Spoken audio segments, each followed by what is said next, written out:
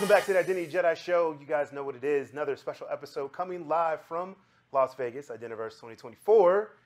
And this next guest, we are about to have a time. Because, I mean, first of all, there's always stories, but we'll get to the story of her and I in Vegas last year. It's not what you think, but it is a crazy story. But we'll get to that. So excited to have Courtney Hancock on the podcast. Thanks for having me, David. Yeah, thanks for coming through. I'm not accustomed to being in a professional setting with you. Typically, we're just doing happy hours together, so.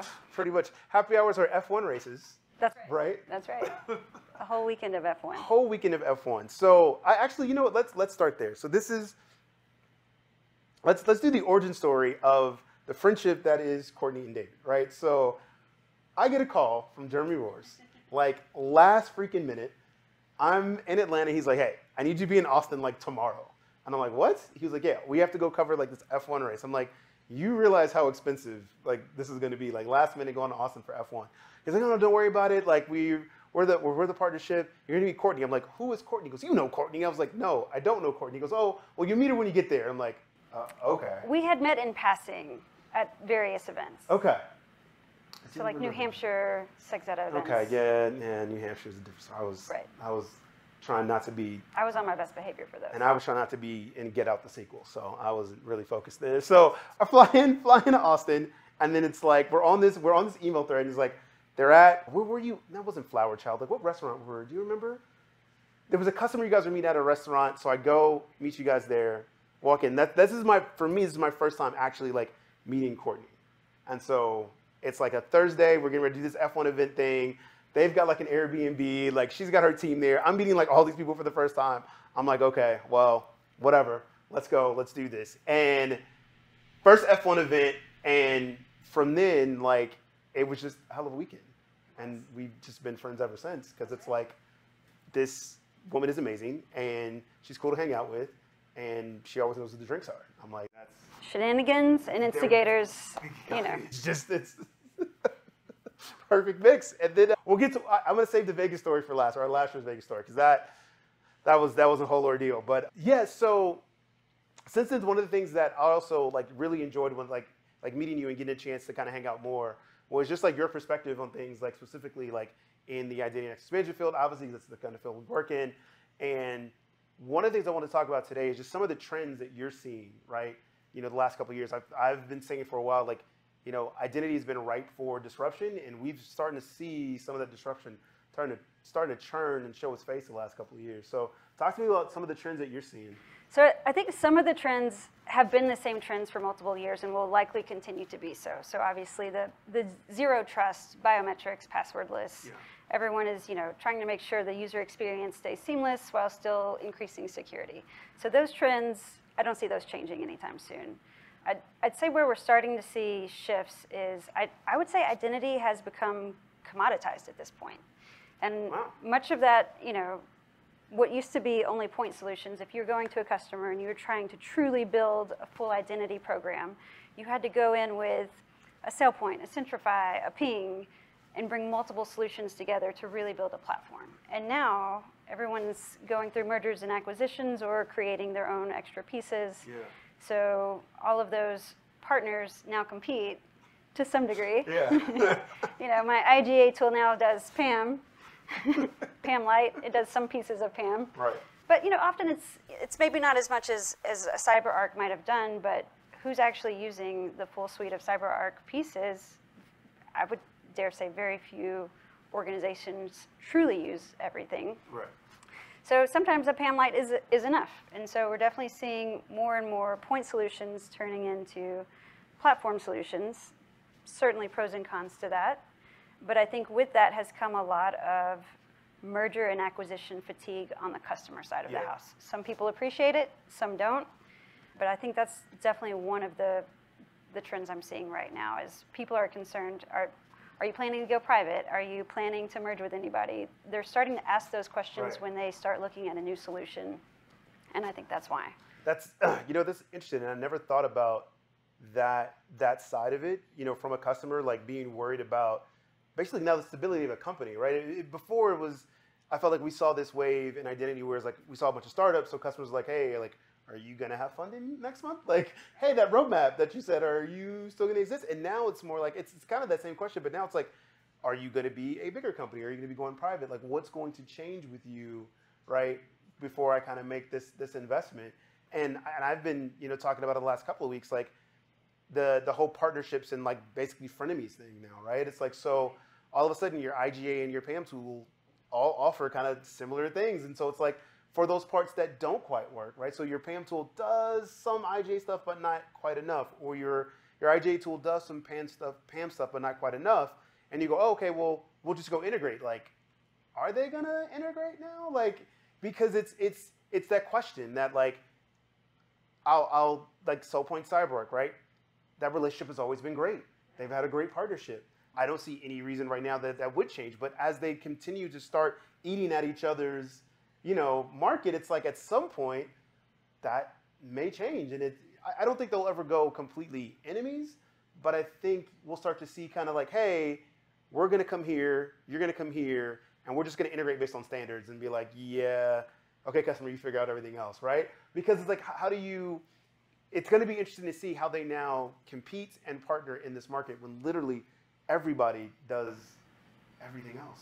We're definitely seeing more and more of it, and a lot of those partnerships where you used to be, if you were going to host a happy hour, you could say, we're going to bring in these 3 vendors to work with, and now you can't do that because they step on each other's toes too much. Right. The flip side of that is a lot of these companies are getting so large, the customer experience is also shifting. In the words of my grandmother's, some of them are getting a little too big for their britches. So the customer experience is not what it used to be. So I think one of the things that has surprised me in the past year is that a lot of customers, even big Fortune 50 type companies, they're no longer looking for the Gartner favorites, the big Goliaths of the group.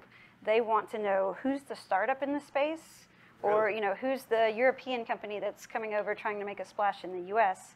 Because if they can work with those guys, they're smaller, they're more agile, and they just have a better customer experience. Because if you're a big logo at a small company, you get a lot of extra attention. A lot of extra attention, yeah. And that's actually really interesting. I didn't think about the overseas coming in and trying to expand out the U.S. market.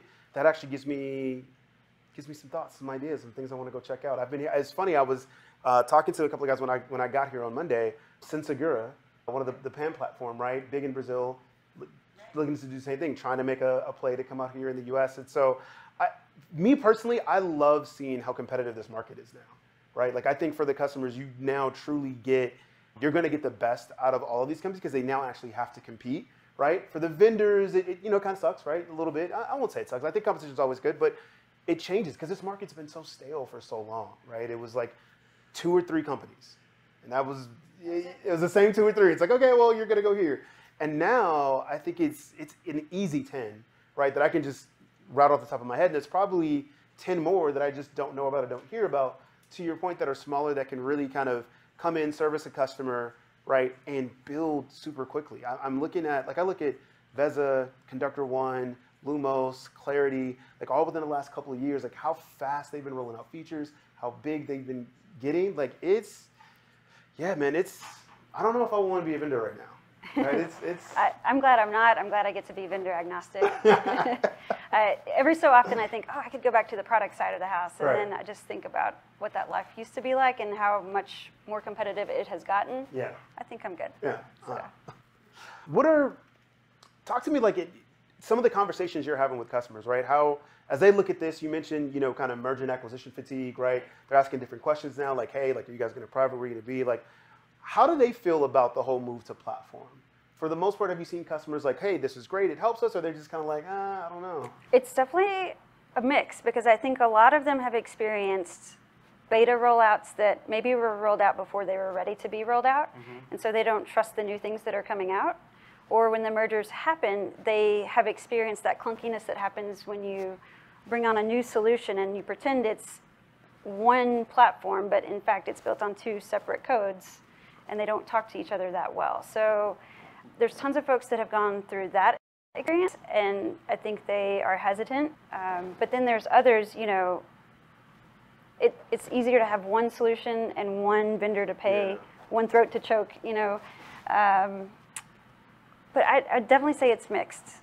There's definitely some hesitancy with some people, but not across the board. I think the ones who have been in the industry for a while are more hesitant than those who are just getting into it. Interesting. Okay. Yeah. The other thing is now you can't just be an IGA professional. You have to do the full suite. So I think that's fine in this field. Most of us are nerds and love learning new things and expanding our knowledge base. Yeah. So I think most of us are fine with that. But some people, are just PAM SMEs or just access management SMEs. They don't want to do everything else, or they feel that their jobs are in jeopardy. So. Yeah, and now, I mean, I think as it grows a little bit more and more customers take on these platforms, right, it's going to become a necessity to learn this, because I think one of the value props, obviously, one of these vendors would pitch is, hey, like, again, one platform, right? So when you want to roll out PAM, no new training, right? It's the same platform, right? Access management, we got that included, right? Although, like, I haven't seen, I guess you could Okta to an extent, right? Because technically they have IGA and PAM, right? I haven't seen too many like access management kind of full out platforms with the PAM and IGA, but I'm pretty sure that's coming. Like, I would not be surprised within the next 18 months to see one of these big, PAM vendors or IGA vendors go and jump in and throw out an IDP and create some of the access management stuff, right? It's going to be interesting to see like how the practitioners take to that, how they look to learn across the different skills. Because here's the thing, like, although they're related, they are kind of completely different skill sets, right? And so it's going to be interesting to see the way the vendors, one, create the platforms and the features for customers, how much they water down like the individual ones, right? Like where it's like, hey, it's not PAM as it's maybe done a little different way. Maybe watered down is not the best way to put that, but how much they change from the current, which means now your practitioners, your customers who are installed or who are running this kind of have to grow this different skill set and think about it a different way, which is going to kind of bring a lot of change, which, people don't deal with change well. That's true. So, I mean, I think we're seeing probably a shift away from some of those on-prem solutions to SaaS. A lot of people are not happy about that because they've customized their on-prem solutions so much. It's essentially a legacy home-built solution at this point. Right. I mean, the cost to upgrade and maintain is astronomical, which is great for me on the consulting side, but I would never recommend it at this point. But now moving into these SaaS platforms, it's so much easier to maintain. You don't need nearly as many people, right. Or nearly as many dollars, ideally. That's debatable, I guess. But there's definitely a shift towards that too. And speaking of, people adverse to change, I think those are the ones I'm seeing that are most hesitant to move. The ones who got really comfortable with their legacy on-prem solutions, and now they're being forced to these SaaS platforms. And a lot of them are not particularly happy about that. Right. They lose a lot of the flexibility. They lose a lot of stuff that they want, even though they get, supposedly, more efficiency, less things to do. So, you kind of touched on a point there, right? It's as we look at the move to SaaS, and it's definitely, I mean, it's been on this track for a good couple of years now, and I think it's now, I won't say picks up a head of steam, but I think it's now more so the thing. Like where most people are like, oh, we're thinking about it. It's like, for the most part, everybody's kind of moving at this point. And now, like with some of the platforms and the vendors kind of going SaaS first, we are seeing kind of theoretically, but in some cases we are like a shrink in the services needed, right? Around that. And so I think now the wrapping around how you deliver a service to a client is less about, hey, let's get you as many bodies as we can and get these hours. It's kind of more about, let's get you just enough of the support you need, and it's less of us to help you get up and running, because most of the stuff the applications kind of do now, but it's more like, what do you do with this now that you have it? Like, hey, let's make sure you're going in the right direction. How are you guys looking at that when you're talking to these customers about, hey, if they're going all SaaS platforms, like how is that changing maybe some of your approach to how you're dealing with them and like kind of giving them that support? I think if anything, it's easier to sell it up the chain and get money for it, because you have such a faster return on the investment that you can say, like this will be going in 6 weeks, in another 8 weeks we'll also have this part, and another, 8, 12 weeks, whatever, we'll also be doing this. And so that's a lot easier to sell than, hey, in a year, maybe we'll have this rolled out and it will do what we've been doing in spreadsheets our whole lives, So there's definitely, it's such a faster return on investment that I think it's a lot easier to sell to the board. It's a lot it's a lot more, how do I say, not cheaper. It's just not as costly to maintain it and upgrade it, and your patches are done almost immediately. So there is security that comes with that. Whereas if you have to manually update and patch everything, and that can sometimes cost millions of dollars for some of these larger tools, that's really hard to justify keeping that in your budget. So, and then obviously license cost increases every time you renew. So of course, right? I mean, capital's exciting. We all got to make money. Right. That's so right. We got to keep it going. All right. So overall, you look at the direction of where the identity industry is going. Excited about it? Nervous about it? I'm very excited about it. Very excited about it? Yeah, I think we're going to have a lot of new things coming down the road. We're already seeing a little bit of a shift in AI. AI has been part of identity for quite some time, if only on the machine learning side of the house. Right. When you go to provision someone, they got a risk score or something like that. So we've had AI in there, but I think AI is going to continue to just increase efficacy across the IAM tools that people already have, and just make that a more reliable tool to some degree. There will be pieces that are automated, but pieces that we will always need people for. So we've got that coming down the line. We've got, so much innovation coming. I'm curious to see what it will bring, but there's definitely things coming down the pipe. Well, I like the direction they're going with the newer technology of the AI, right? To your point, it's been an identity for a while, but it's more the machine learning aspect. I do kind of like the Copilot-esque features that I'm seeing from some of the vendors and what they're doing. I'd like to see them develop that a little bit more, right? I get they're just grabbing, for the most part, like the typical chat GPT models and things like that, and doing some things like, hey, we can make smarter suggestions, stuff like that. I get it. Take the low-hanging fruit. But I'd love to see come out of this is building some models specifically geared towards identity, building LLMs that kind of really speak the identity language, understanding more about that data, and then really seeing what we can do with that, right? I think we'll start to see some of the things of truly creating, automated roles and deep entitlement analysis, and being able to kind of make these smart policies and adjustments based on the data that's there. Because right now it's still been so hard for customers to do that because there's just so much data to dig through, and they don't really understand how it maps. And so that's kind of where I'm excited to hopefully see some advancements with AI coming in the identity vendors. We'll see how that goes. We've also got, now there's capabilities where you can bring your own identity, so your identity is stored on a private blockchain, and you bring your own identity. I'm curious to see where that could potentially go. I'm curious about that one too. I felt like decentralized identity took they kind of had their hype cycle of it was like a couple of years ago, it was a thing, and I was like, okay, we're gonna see how this goes in enterprise, and then it kind of went away. Blockchain, and then right. No one's using blockchain. Well, not that they're not using it. Right. You don't care about it. Exactly. You don't care about it as much anymore. So I think the hype cycle's changing. So it'll be interesting to see who comes back with that. So, all right. We'll find out. Good stuff. All right. We got to tell the story. We got to tell the Vegas story from last year. This is just, so it's, oh man. It starts, first of all, as everything should in Vegas, it all starts with secret pizza. That's right. Right? I mean, that's I feel like half of our stories do start at Cosmo in some way, shape, or form. Yeah, pretty much. I'm starting to wonder if that's a good thing or a bad thing. But so we go grab some secret pizza at Cosmo. We go sit down. It's a group of like 12 of us. Yeah, it's a big group, right? So we're sitting there because we're all just, probably all been drinking like way too much. We need some good pizza because that's what you need, right? Sitting down eating a pizza, and then we're leaving there and going down to, what is the name of the speakeasy? Barbershop. It is Barbershop, yes. Right? So we're going down to Barbershop, go do some karaoke, right? So we finish the pizza, walk down, we get in, we sit. As soon as we sit down, I was like, oh shit, where's my phone? So I'm like, crap, must have left it upstairs, right? Secret pizza. Go back upstairs, phone is gone.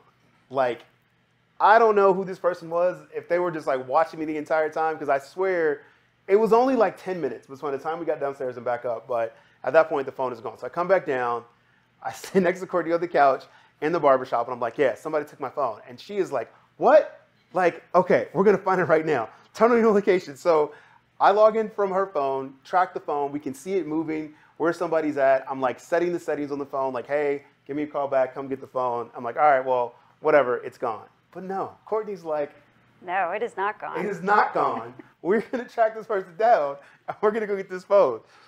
We spend the next good hour, right, tracking this phone, trying to go find it. We're watching it go from like Cosmo to Bellagio, right? Like, and I'm like texting the person that puts up on the screen. We're tracking it. We're talking to security. And I was just like, okay, this is, number one, amazing that you were just like so dedicated to helping me find this phone. I was there to be your security when you did find the person. Exactly. Because then we had the conversation like, okay, Courtney, what exactly are we going to do when we find this person?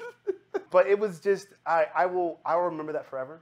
Mostly because the next day I had to go buy another phone. But also, I just love the dedication. I feel like that solidified our friendship at that point, Courtney. I was like, I was ready to throw down for you. So I was like, Courtney's ride or die. Like, we're in this. So. Well, this year I just won a skateboard at the Identiverse conference. Okay. I don't know what I'm going to do with it, how I could possibly get it home. I'm probably going to leave here looking like Richard Bird last year.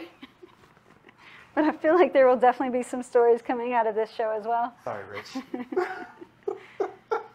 He put it out there publicly already. So. He did put it out there publicly, but that sucks. So wait, how did you win a skateboard? Oh, it was one of those, you have to try a key in the lock, and I was like, I'm not going to do that, that's dumb. No one ever wins. Wait, so did you skateboard over here, though? No, I did not. Or do you know how to skateboard? I once upon a time did. It has probably been 20 years, though, Okay. so. Let's not talk about time. Let's not learn how to skateboard in Vegas then. I don't think that ends well. It could be fun. Could be. We could have good stories for next year. That would be a good story for next year. We don't want you to end up like Bird, though. That was. The goal is not to end up like Bird. Goal is not to end up like Bird. Keep all the teeth. We're gonna wrap it with that. Courtney, thanks so much for coming by, being on the podcast. Thanks for having me. As you guys know what to do. Go check out theidentitijedi.com. Subscribe to the newsletter. It comes out every couple of weeks, Wednesday, into your inbox. Make sure to like, rate, subscribe on all streaming platforms, wherever you're watching this on, wherever you're listening to this on. It goes a long way. And until the next time, you guys know what it is. Be good to each other. Be kind to each other. Love each other. We will see you guys in Vegas with no skateboards.